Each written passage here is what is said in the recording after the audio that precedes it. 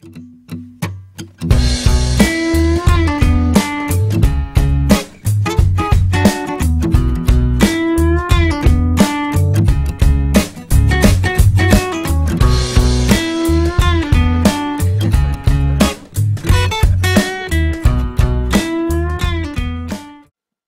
what we're going to do is do open as layers again, and we are going to open 310.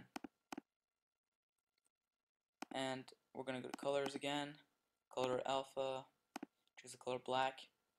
There we go. And now we're going to move this across as well, like that. Yeah, that should be fine.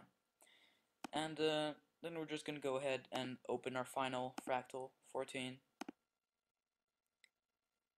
And we are going to uncheck his eye. But we are going to check our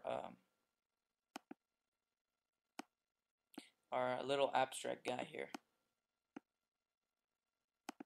And as you can see now, if you put him on top, he blocks out the rest down here because we set him on normal.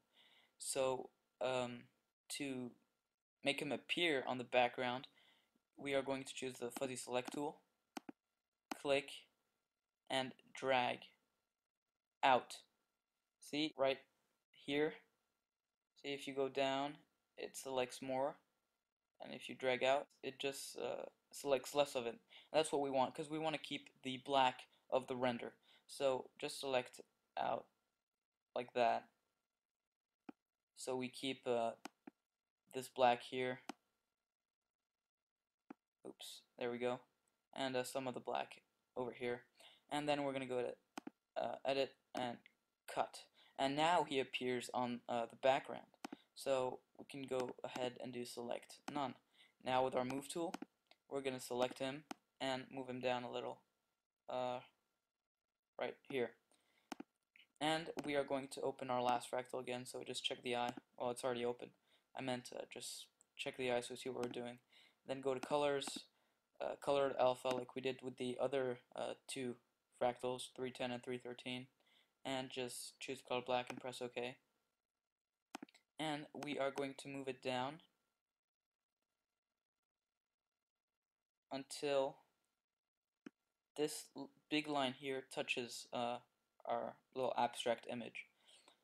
And as you can see, the very bright two lights here kind of go over our image, and that's not what we want. So we are going to choose the eraser tool, and we're just going to erase those so we can actually see him, you know, because it took out all of this part here basically. So just go ahead and erase. I'm going to keep this line here, so that's why I'm being careful. You don't have to keep it, I just think it looks good, so I'm keeping it. Haha. Okay, so there we go. That's pretty much it for the background. Now what we're going to do is we are going to make our text. And I found a new way of making neon text, which is not the same as I did on one of my previous videos. I'm going to show you how to do that now. But to do so, we're going to have to open a new background, a new file, I guess. So file new, 400 by 300. And we're doing this because if you do it on your actual image, it's going to make all the other layers the same size. And it's going to cut them in half, basically. And keep them like that. And that's what we want, not what we want, because we won't be able to see our background. We'll only see, like, I don't know, one third of it, which is going to be the part on the right, because that's where I'm going to put the text. So I just found another way to get around that by just making a new file and making my text there. But I'm going to make it a black background, because I love black backgrounds, right? And then I'm going to press the switch button to make the text white so I can see what I'm doing. And just write any text you want. I'm going to write recon system. And I'm going to make the system overlap with the E of recon, and just move those across. It's my way of being a little creative here. There we go. and I'm going to press close. A good size to make your text, if you're following this tutorial, is 52 because it's going to fit perfectly right here. So as you can see, I've done this before. I already got the size right.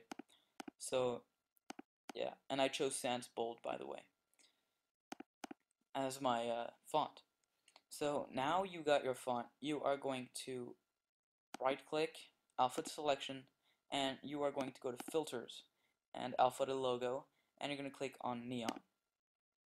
Now you don't have to make it the size I do. I'm making it. You can do whatever you want, but I'm going to make it 30 pixels. Actually, yeah, I'm gonna leave it as no, I'm gonna make it 25. And background color black, and I chose my glow color as 26D3FF. And create shadow, yeah, why not? And just press OK. Now, as I told you before, see, this makes all the layers the same size. Imagine if it had done that on our real image here. Disastrous, right? That's why I made it into in a new file. So now all we have to do is copy and paste that over.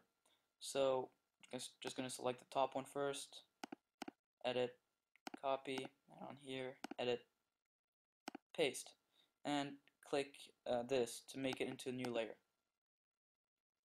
Now we're going to go back to our font, go to the next one, edit, copy, and back to our image, edit, paste, and once more, new layer.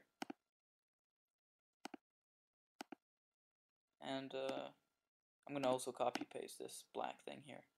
So edit, copy, edit, and paste. There we go. And oops, new layer. And now we are going to move those across. Up here. Do the same with this one. Oops, wrong one. There we go. Move it up here. And we're going to move the shadow across as well.